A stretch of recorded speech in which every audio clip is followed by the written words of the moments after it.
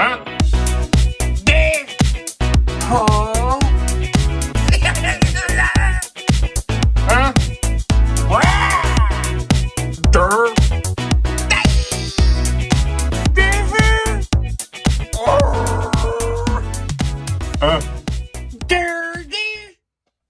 Hey now, and welcome down to KC Toy Reviews. We are here today with the Taskmaster by Hot Toys. Now, this might not be the Taskmaster that everybody's used to from the comics. However, this is from the recent Black Widow movie by Marvel. And personally, I have been very excited for this figure. So as always, let's fine-comb those details and dive right the hell in. Alright, so here we are with the controversial Taskmaster. And well, the reason I preface by saying that is because what they did to the Taskmaster during the Black Widow movie was an absolute travesty. We are talking about a beloved character from our childhood, the comics that we read growing up that you absolutely destroyed for us, Marvel. This is the second time you've done that. In fact, the first one that comes to mind was the Mandarin, and now we're looking at the Taskmaster. And dare I say, from my childhood, Taskmaster was one of my favorite characters. I mean, I told my friends, my family, I was calling my dad saying, here's his powers, here's what we're going to see in the movie. I was very excited, and you just let us down. So I'll stop on the rant right now. I guess I just kind of wanted to preface a little bit and plant that seed because I get it. I get because of what they did. There's a lot of people that do not want this character, and it is absolute travesty as well. Because this is a beautifully crafted figure by Hot Toys. And as we can see through the lens, it looks amazing. And well, I need to squash some of that mindset. Everybody's saying, well, it was terrible in the movie. What they did to the Taskmaster was terrible.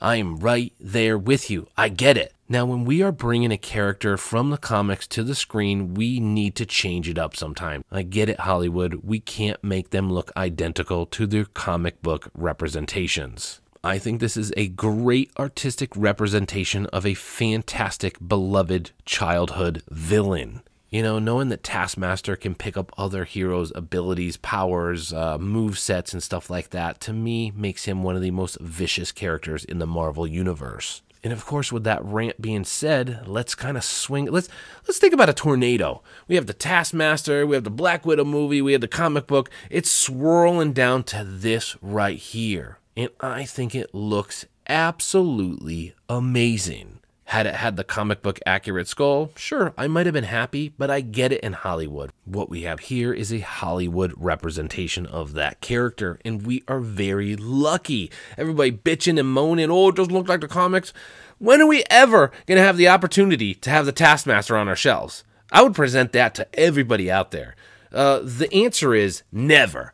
The likelihood of companies out there, even companies like So-So, third-party companies, bringing us villains is very, very rare nowadays. So the fact that we have a top company like Hot Toys bringing Taskmaster to our shelves, I think everybody's crazy to not rush out and get this. And I'm not even to the review and the scoring system yet. Just look at it through the lens. They've done a fantastic job.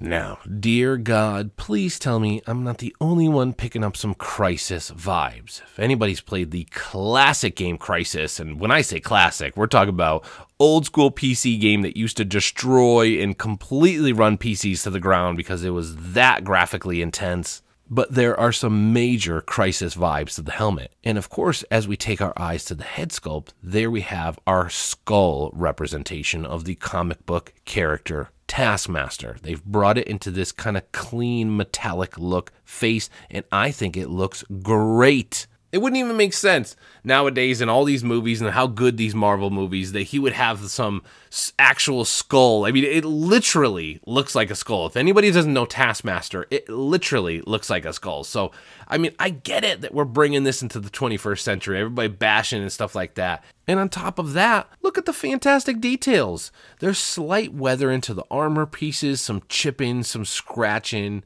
Amazing contrast between the silver, the blue, the orange, just some vibrant colors that really pop on this character, and I think just looks fantastic. Now, one thing that I do gripe on quite a bit, and we see this very, very commonly when we see armor on top of cloth 1/6 characters, and that is the armor is all scuffed up, it's weathered, and the cloth suit underneath is pristine. What does the Taskmaster have some amazing dry cleaner out there? Come on. Come on, Hot Toys. Just throw some paint, just a little bit of spray paint or something to add a little bit of weather into the suit underneath, because you have some weather and on top and he goes through all these battles, but only his armor gets hit. I mean, come on. In my opinion, it comes off as lazy and is becoming more and more common, whether it's Hot Toys or other companies, where the armor is becoming weathered in the suit underneath, in the cloth, it doesn't matter what type of material it is, it looks pristine. And the first thing that comes to mind is the 3-0 Power Rangers. They're like,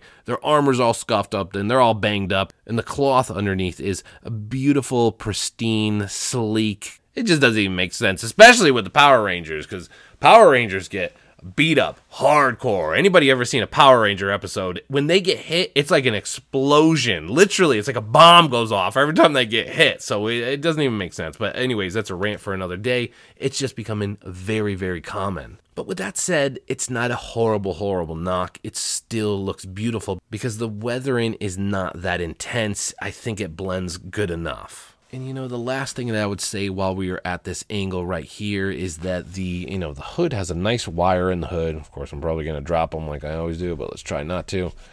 Just wanted to show here. So we do have a nice wire that you can, put some dynamic poses with the hood. Let's put them back down in crisis mode. But of course, the reason I note that is you have this beautiful cloth hood, wire, looks great. Then you have this sculpted, nasty plastic scarf around his neck, which is essentially supposed to blend with the hood. I don't know. To me, it doesn't look very nice. It was a big, big miss. I mean, can you imagine? And I mean this. Maybe I'm too excited in the 1/6 scale world, but if there was a really nice, tight-knitted scarf around his neck, especially if there had some wire on it, it will look freaking insane. I always think that when Hot Toys puts out figures that has a blend between the cloth and the actual figure and the hard plastic itself, they look fantastic. So it's a big miss that the scarf is kind of this hard sculpted plastic around his neck. All right, so let's start here with the accessories. The reason why is, well, let's start with the shield. First off, the shield looks really, really good. Some pretty good detail in there. I actually like the color scheme there. And of course, the downfalls, it is incredibly light and just feels like a piece of plastic from a Black Series toy. Now, that might be a small gripe because, again, at first glance, it looks really good. However, when I have figures like Captain America Endgame and you have that shield in hand, it just feels incredible. So for them to produce a very lightweight shield, well, the initial observation was, I hate to say it, disappointment. The other disappointing feature here is, well, there's a magnetic feature, which is great. We all love and embrace magnetic technology in the 1/6 scale community. And I know I speak for everyone when I say that, as long as it's done well. And the reason I stress that is, well, we figured that the magnetic piece should pick it up right up. Oh!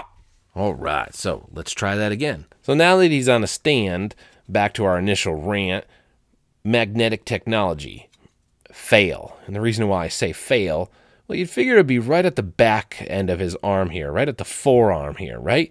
It ends up being magnetic on the sides, which makes no sense because you would want it to clip, boom, just like this. So let's see what happens when I let go. Come on, Hot Toys. Now, if I put it more at an angle, please don't make me look dumb here. There. The only reason I kind of stress and put this in the video is the magnetic system on this was very, very finicky and very weak. Does it hold the shield up in the right shots and the right angles? Yes, absolutely. I just don't think that it was executed properly. I am always happy to have magnetic technology in our figures. However, again, it just should have been done properly on this guy. We really have to balance it. See if I can get his arm down here. Show you here. Oh! See? What a piece of crap. Come on! What is going on? Okay, make me look like an idiot on here. Let's try it on this side. Oh! What the hell's going on with this? See this? Told you I'm not trying to make people laugh. All right, let's try this with the hand pointed down. Boom. So we kind of... All right, let's see how finicky this is. Ready? Harry Potter one. Let's just tap it a little bit. Okay. Not horrible. Whoop, there we go. There we go. So now it's kind of on there decent, but as you can see, it's a little bit finicky the way it goes on there. So there's some decent taps going. Oh, look at that. Blah, blah, blah, blah, blah. Up! The magnet system should have been right here on the back of the forearm versus the sides of it. Very strange that they would have put the magnet here. Who holds the shield like that? We would hold the shield like this on the back of our arm, not like this. I don't know. I'm not going to show you what happens. So, oh, God! There we go. Just one last shot to show you how the magnet system semi-works. And it's not... And it's probably one of those things, again, as I'm saying it, people are going to be like, it wasn't that hard. It was easy. You know, I get it. And if you get it in the right spot, it's going to fit. It just should have been right here on top of the silver spot. The magnet system should have been built right there, right on top of the forearm in the silver spot, not on the sides. That's the ultimate message there. And then on top of that, it is just slightly weak of a system. But it works. It holds it. I'm not saying it's going to be dropping it all day long. Just be careful. So it does include this bow. He has a couple extra hands that can actually pull the string back. It really reminds me of the Sideshow G.I. Joe, Storm Shadow, and stuff like that. But not too much to go in on the bow. I mean, decent detail, great paint scheme to it. Overall, I'm pretty happy with the details on it. He holds it firmly in the hand. However, I will always admit the bow shots that you see in the promo pictures are very hard to actually pull off, but that's just my opinion. A lot of the pieces of armor on this guy, like the shoulder pieces, are Velcro. So you can take those. I'm not going to do it right now. I'll end up making them fall again. You can take those Velcro shoulder pieces off to really try to get it into the right position to get him there. It's just not the easiest thing in the world, in my opinion. And last off, our sword accessory. Dare I say this thing is a little reminiscent of a Darksaber. Just my opinion, but that was one of the first things I thought. Oh, that was one of the first things I thought when this thing came out of the box, but pretty good detail on it. It's just, I hate to say it, the weapons and the feel of them, like the shield and this sword here, just really remind me of like a G.I. Joe-ish weapon. They're very light plastic feel to them compared to some of the quality weapons I've had on recent reviews. But of course, that's not to say it's a piece of crap or anything like that. Obviously, it looks nice, it holds well in his hands, and well, I'm not going to complain too much. And the last accessory, and well, maybe I lied. We have the bow, and I do want to show you. Do get a little arrow with it. So you get 3 arrows. There is no quiver, so you can't put the additional 2 arrows on him. Maybe they just included them in case you lost it, but just wanted to include this again. G.I. Joe detail-ish level arrow. It's just pretty much a straight black paint on this, but wow, it looks like I'm like, I can't hold this straight. And last up, these awesome spike swords on his arm. So they are interchangeable. You have this here. Very simple. They just basically kind of, they just pop off like this, and then you can put this piece back on if you do not want it to have a sword. But it ends up being a very easy system to get those on and off. And as always, Hot Toys has included a quality stand. No complaints whatsoever, a crotch grabber style stand with a beautiful logo from the Blackwidow movie. And it does add to the longevity of the figure because there's no spots on this where it's going to damage your figure. Now just a quick zoom at the material and kind of the contrast between the pants and the leg armor. If you do bring this leg all the way up due to these pieces here, there is a slight hindrance to your articulation. Now, I'm not sure how many people are going to bring it up that far at an angle, but it's something to note that these could hinder because they end up hitting the waistline. But overall, we do have double jointed knees, we do have double jointed arms. The cloth-ish material underneath, dare I say, is paper thin. I'm not sure if that's a good or a bad thing. Maybe they found this fantastic material that's going to hold up, great longevity, and it's thin like that. But again, it's just something to note. When I felt it underneath, it is like paper thin. I feel like I could rip it if I put 2 fingers and tried to rip this material. But that also could be at these printed parts. The smooth cloth parts here don't have that same feel. And I would say the overall message of the suit and the cloth underneath is it's good quality, it feels good, and it adds to some really great articulation on this guy. And I want to note these little pouches on the side. First thing I thought was, is there a little Velcro strap that I can lift up, put stuff in here? The answer is no, you cannot move these. They are kind of pre-stuff, so it looks like they are jammed with some materials and items there. But overall, it does look great, and the tailoring between the suit and the contrast on the armor, I think, is spot on. Now, as we start to wrap this up and slap a score on this guy/girl, some final closing notes. And the first being, don't sleep on this just because you didn't like it from the movie. We have to admit, a lot of characters from the Marvel movies, and whether it's Marvel, Fox, Sony, they're not necessarily ripped directly from the comics. Being that Taskmaster had a straight up skull as a face, I think they did a great job incorporating that into his helmet and down through the body, which then of course translates to this awesome armor futuristic suit. He might not have a cape like he did in the comics, but again, I don't know if I care too much. Villains are rare. They are far and few in between nowadays. We got to take what we can get. And being that I am a massive fan of Taskmaster from the comic, I am very happy with what I have in front of me. And I don't know if I would have gave a crap whether it was a female version, you know, if they actually went with a female body with this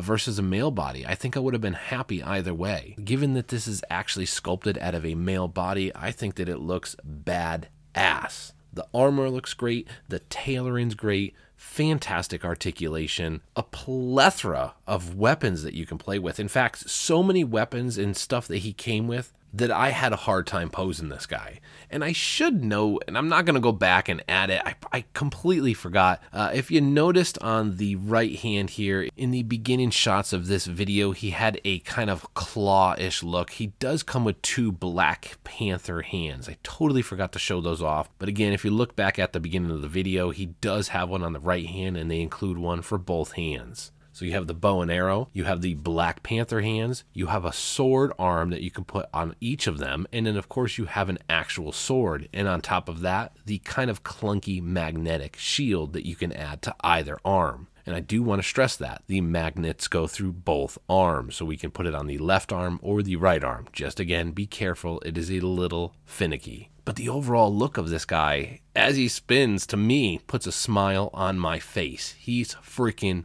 awesome. And as I said over and over, villains are very rare, so I'm excited to have a very high detailed representation of Taskmaster. Sure, might not be straight from the comics, but he looks badass and he's going to be on my shelf for a very long time. We have an awesome hood that we can put over the head sculpt, a wire through the hood, and yeah, they should have continued down from that awesome wired hood into an actual scarf on his chest piece there, but again, I'm not going to knock it too much because overall, this thing is great. So, with all that said, as far as a score on this guy, believe it or not, I knew it 2 minutes into my review. I mean, I knew it 2 minutes into talking and babbling on this guy, and that was an 8.7 out of 10. This is, as always, a very high quality figure from Hot Toys and a villain on top of that. Great articulation, fantastic details, a hood that you can make some dynamic poses with, a plethora of weapons,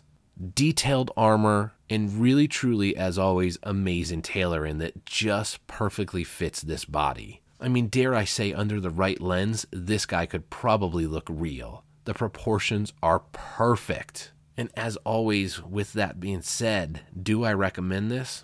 Absolutely. My guess is it's going to be some type of sleeper hit, and the reason I stress that is everybody's been complaining, who cares about this guy? Nobody's really talking about the release of this guy. It leads me to believe there probably wasn't too many pre-orders, so a year or two down the road, the prices probably will go up on a character like this because he will become more of a rarity. They're never going to make this guy again. This is going to be a one and done on a villain like this, so scoop him up now. I believe he's in the $240 to $260 range, which is a fantastic price, knowing that we're now at $350 to more for some of these other Marvel characters. And all the weapons he comes with, a 1/6 scale stand, you just really can't go wrong for the price, the detail, and what we have. And as I've said over and over, he looks badass. So as always, 8.7 out of 10, Casey Toys, signing off today, Black Widow. And yeah, you might have destroyed one of the comic book characters that we loved and grew up with, but you know what? There is a slight redemption because this guy / girl looks badass.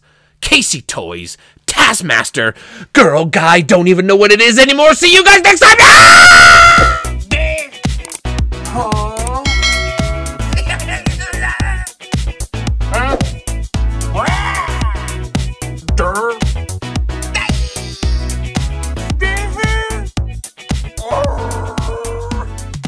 Huh?